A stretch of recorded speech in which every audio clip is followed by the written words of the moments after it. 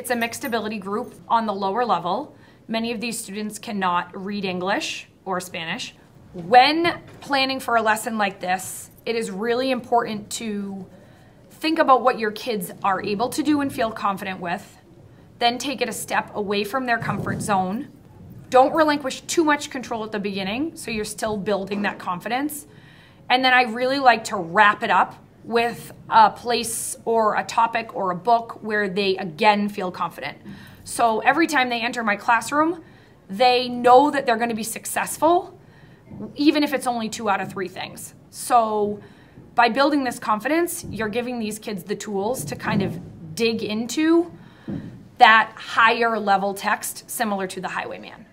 One of the key instructional moves this year for me was to adapt the Lively Letter program. This has really helped my English language learners as well as my low or non-readers kind of make connections with the letter sounds. In introducing these letter sounds and practicing them during section 1 or part 1 of my intervention, the kids have then built confidence and they are able to then kind of grasp the sophisticated vocabulary in the poem that you'll see them working with. The visual images that you will see in my lesson are just to help the students create that image in their head, and it really aids in them being able to pull apart and annotate this text.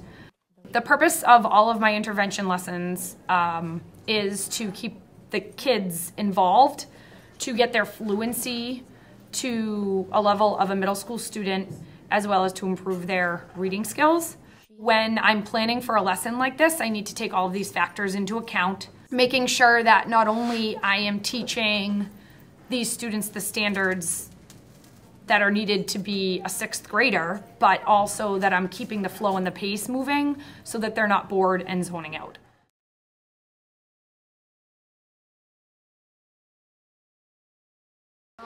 So if this says house, this says mouse. And if this says out, then this says house. Good. And if this says proud, then this says loud. Excellent. So what about this one? Ooh. So if this says how, then this says cow. Excellent. What about here? Does he say ow or does he say aw? Right, he's aw.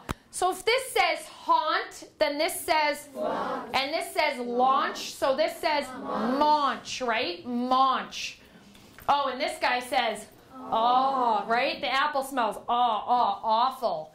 This says sauce, so this says good. And this says draws, so, oops, sorry, this says draw, so this says draws. And this says fawn, so this says and good, guys.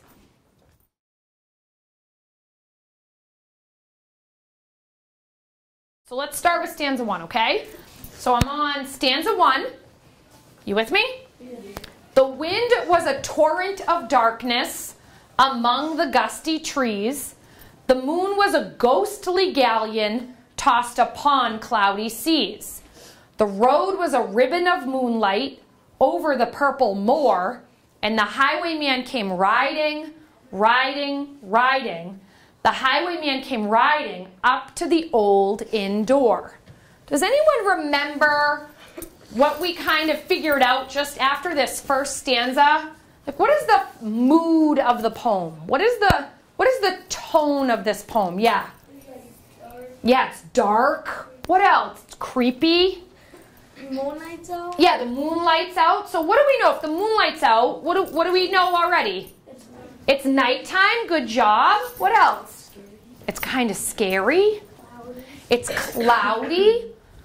And then we started thinking about who is this guy? And you guys did such a good job making connections to what you knew. Do you guys remember all this? When you were like, oh, I think a highwayman's this, right? And you explained to me what a highway was. And then we started figuring out what a highwayman is, right? So let's move on to stanza 2. This is when we start to really think about what this guy, what he looks like. Good job. He'd a French cock, make sure you're using your finger to follow. He'd a French cocked hat on his forehead, a bunch of lace at his chin, a coat of the claret velvet, and breeches of brown doe skin. They fitted with never a wrinkle. His boots were up to the thigh. and he rode with a jeweled twinkle. His pistol butts a twinkle, his rapier hit a twinkle under the jeweled sky. So we spent a lot of time on this, Jacob, right? And we started really thinking about what this guy was wearing. So we figured out that he had a hat on, a scarf on, a jacket, and pants. So who can kind of think about and explain to me what they remember about the hat? So it says he had a French cocked hat. What did we think the hat looked like? Yaskar. Black. Okay, what here says that it's black? Does it say he'd a black French cocked hat? Nope, so we don't know if it's black. What do we know? What do you think this looks like? Yeah. Yeah, French. Does it look like a hat we would wear today? No. Yep. It's like, it was like, it had this pointy thing in the back. Yeah, we decided it kind of had this like weird design up front, right? Not like a hat we wear today.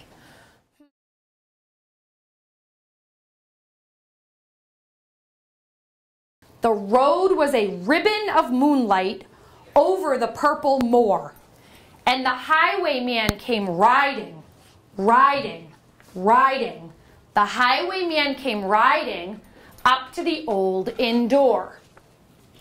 He'd a French cocked hat on his forehead, a bunch of lace at his chin, a coat of the claret velvet, and breeches of brown doe skin.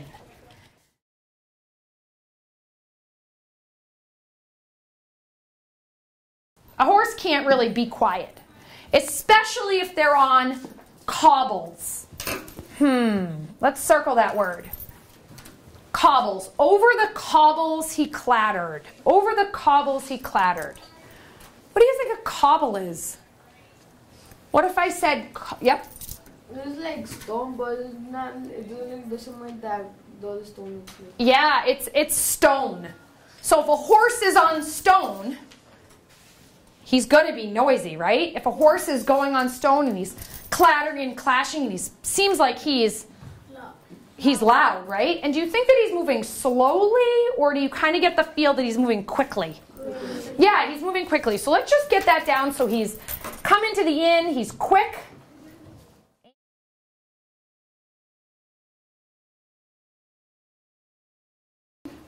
Bess, the landlord's daughter. And what kind of hair does Bess have? Black hair, long black hair. And she's plaiting a dark red love knot. Now, you guys would never know this, so I'm going to tell you. Plaiting is like saying braiding. Girls, when you braid your hair, like Miss Breen has a braid, do you see? Right? Braid. So when you braid your hair, if you are like in love with someone back then you would braid a red ribbon into your hair to show that you're like in love, in a relationship. Does that make sense? So she's putting a dark red love knot into her hair. Who do you think Bess is in love with? Talk in your groups. Who do you think Bess is in love with? Who do you think? With the man. Who do you think? Who do you think, Manny? With the highwayman. Why do you think? What makes you think that she's in love with the highwayman? What makes you think? She puts a red ribbon in Okay, so she has a red ribbon, right? So we know she's in love with someone. But why do we make that connection that it's the highwayman? Yeah.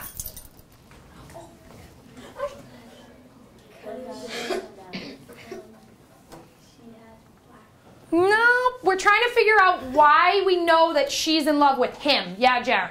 Because he's there. He's there. He's there, and who did she open the windows up for? To him, right? To him. She opened the windows up to him. So right here, we can draw our heart because we're feeling. We're also seeing her, right? Her long black hair. So, and I think we should probably just jot down that Bess loves the highwayman, right?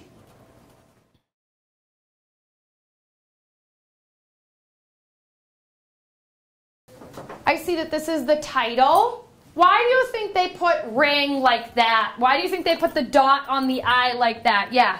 Maybe because it's the grandma wedding ring? Yeah, like they're trying to kind of make a little connection, right?